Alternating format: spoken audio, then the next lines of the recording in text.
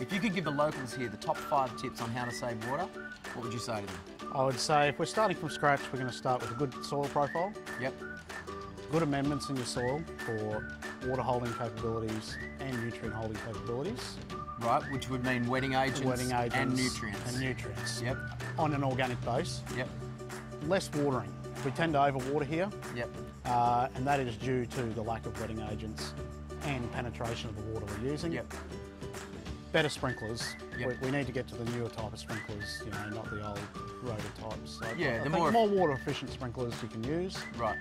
And if we could select a water efficient such as your Zoysia, Yep. I think we'll go a long way to saving water. Couldn't agree more. Yeah.